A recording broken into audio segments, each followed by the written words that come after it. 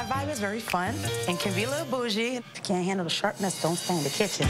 My style of cooking is Caribbean, West Indian, a little bit of soul food. It's definitely casual, rustic, and at times can be very refined. With my food truck, Island Soul, I get to share my culture, my heritage. Hope everyone's hungry. My first time applying for CHOP was October 28th of 2011. I have been waiting 12 years to do this, so watch out because it's my time. Wow, that looks wonderful. Yeah. So we never chopped her from Good Day. No, friend of the show. Now, CHOP contestant, Chef Mikhala Bagot of Island Soul is with us this morning. Chef K, would like to call you. Yes. Good morning. Hey, this was so great. So you were on TV last night. Yep, definitely was. It's been a long journey. Been wanting to do this for 12 years. Wow. And to think that I actually got on the show and as far as I did, it's like, yeah, now I'm happy. Now I'm happy. Now what other show can I get on? Yeah. Right, Tournament of Champions, right? Just keep going. Might do beat Bobby Flay next, but we'll okay. So tell us a little bit just about the perseverance that it took for you, starting 12 years ago and finally to get here. What kept you going? What fueled that fire? So the first time that I applied, it was just after I competed in the Taste of the Caribbean culinary competition in Miami. So that's where I was, you know, gold medal for Junior Chef of the Year. The team got gold, and it was literally the first year I actually started liking to cook. Not loving it yet, I just started to like. The competition from that year kind of like started to feel, and I was like, ooh, I'm good enough to compete, and I got gold. Now what else can I do? Yeah. So I wasn't, the first application was for amateur chef. I was like, I know I'm not like Bobby Flay or, you know, nothing spectacular. I just wanted to get on CHOP because I love watching Food Network and do that amateur thing. So October 28, 2011, I put in that first application. October 29, 2011, I put in the second application. And I literally kept doing it every day. And then so like after a while, I'm like, they're probably sick and tired of seeing my name pop up. Let's do it once a month. So I did it once a month for like the rest of 2011 and then 2012. Wow. Then I had a pause because I started culinary school in 2012, but then I, you know, resumed again, and I just kept putting, if it's not one a month, it's like once every month there's an application going in. I stopped for like a year or two in between because I started working and so forth, but I just kept going. I'm like, there's, for some reason, I keep telling my friends and my family, oh, I'm getting on CHOP. I don't care how long it takes. I'm getting on CHOP. Yeah. Wow. And so when I started the food truck, they're like, have you been applying for CHOP? I'm like, no. But then I thought, I should be. So again, I started again. Yeah. And then I just kept applying and kept applying. And then when I finally got the call, I was like, is this real? Is this it? Is it the time? So yeah, just imagine, a lot of people don't even take a year to, you know, just keep going, but for 12 years. Long years. Perseverance. I'm telling you, perseverance is key. We've had her food, and it's amazing. So I am not surprised that you got on the show. Now, I love Food Network too. I like watching all the shows. And I was telling Stephen yesterday, I can't wait to hear about all the behind the scenes. She wants to know the behind the scenes stuff. Like. So with CHOP, though, you're up against, what, 3 other people? Yes. And there are different rounds, and one person gets CHOP from each round. And then you have judges. Who are your judges? I had Marcus Samuelson. The third judge, I can never remember her name, but I also had Manit. Manit? Yes. Oh. Yeah, those are, like, they're all amazing. Surprisingly, 12 years, in 2011, in November, I met Marcus Samuelson at a food and wine festival in Barbados. So 12 years later, I'm finally on CHOP. He's one of my judges. I kept telling myself, there is no way that I'm not meant to be here. There's no way. So for folks who didn't get a chance to watch the show last night, walk us through what happened when it comes to you. What did you make? Okay, so it was definitely a very long day. Been on set from like 7 a.m., didn't get off till like 10 p.m. Wow. So if you want to be in showbiz, just know it's very long. It's a long process. So in my head, I had I had like this menu planned. I had like, this is what I'm going to do, because I expected the kitchen to have certain ingredients. I'm like, it's a chop kitchen. They have to have everything. Everything. No, false. That's okay. That is one of the things that I wondered as well. They have the standard ingredients: the flour, sugar. You might find 1 or 2 exotic stuff in there, but don't expect lavish, or like what you see on Iron Chef, where the octopus is not on Chopped. Not on Chopped. So when I went in and I saw the kitchen, every single thing that was up here, gone. It was just gone. And I started to freak out, because I'm like, oh, wait. Nothing up here is going to work in here. So I'm like, I got to think of a game plan. But for some reason, the awe and the shock of literally just being there, it kept me calm. While part of me was trying to freak out, and it's like, what am I gonna do? I'm gonna get chopped in the first round. What is happening? Just the thought of, I just kept telling myself, you waited 12 years. You'll be all right. You'll be fine. You waited 12 years. So the first round, once they popped open the basket, that little, my brother called it the sinister laugh that I did when I pulled the Scotch bonnet peppers out. Again, in my head, I was like, that's a Caribbean thing. Ain't no way that I'm not meant to be here. And there's Scotch bonnet peppers in the first round. I was like, okay, I can work with that. I seen the duck. The only duck I eat is duck curry. So I'm like, I didn't know what the tea-smoked duck was, but I'm like, we gonna work with it.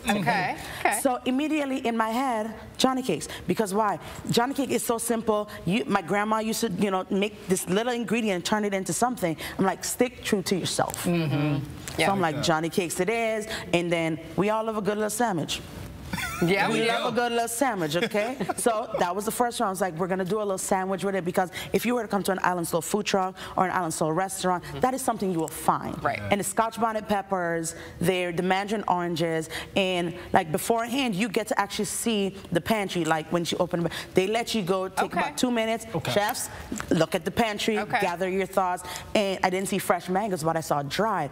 Here we go. I'm like, it's coming together. It's coming together. So me freaking out in the beginning, like, oh, what am I gonna do? It all just disappeared. It disappeared, and then I was like, okay, we got Johnny's. I see the mangoes. We got the Scotch bonnet. I like me a good sweet and spicy sauce. I'm like, we're gonna go with that. I never even had pea shoot tendrils or pea shoots. It just looked like spinach.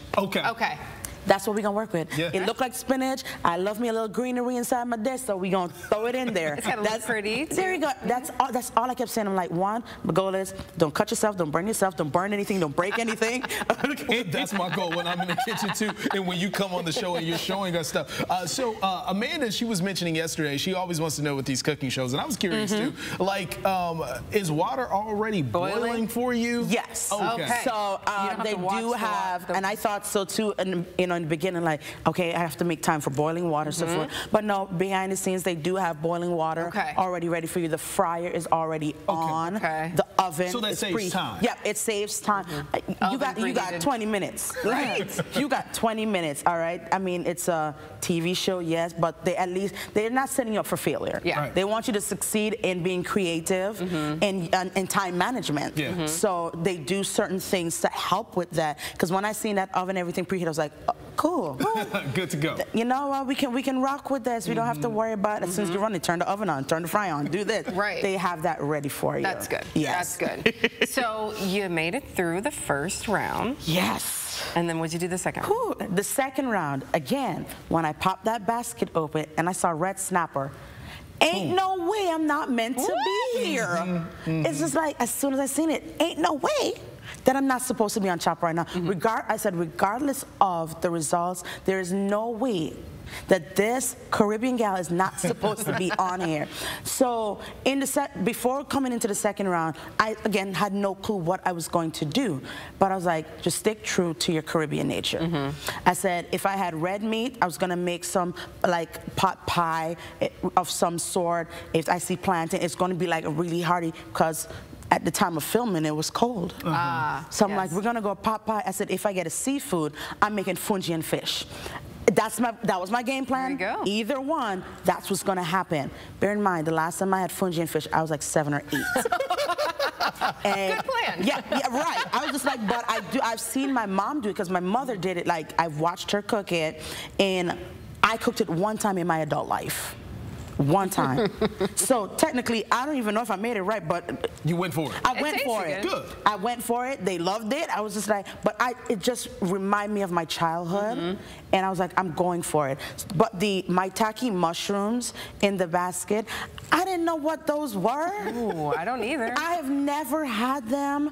I eat mushrooms, but it wasn't something a part of growing up. So I'm like, but they look pretty, so we're gonna use it as garnish. That was my plan. We're just gonna keep them in their natural state. We're not gonna break them down. We're just gonna elevate the flavor. Again, that's just in my head. The long beans, growing up, we call it bora. Okay. All right, and Granny always used to stew it up with like sawfish or chicken, or so I'm like, okay, we see the red snapper, see the bora. Okay, it's giving me fungi and fish, so I'm going with it. So it's a cornmeal base. Think of fufu.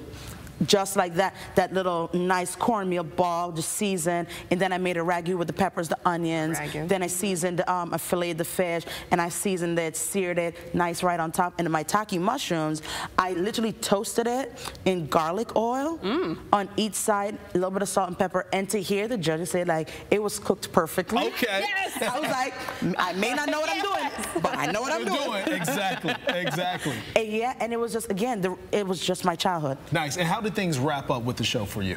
Are you talking about the second round, the last round? The last round. The last round.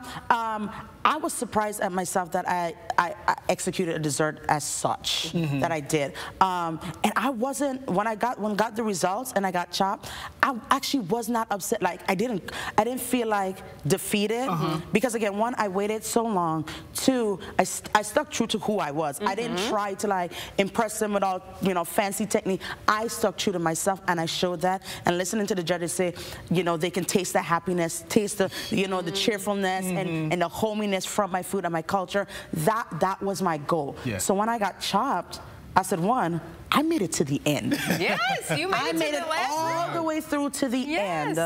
All these chefs, great chefs that I went up against, they're all working in fine dining restaurants. They've been doing it since young.